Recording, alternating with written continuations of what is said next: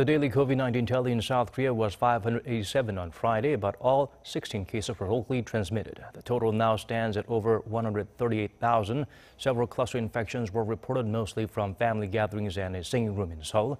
Outside the capital region, Daegu reported 24 new cases from bars as well as a dyeing factory.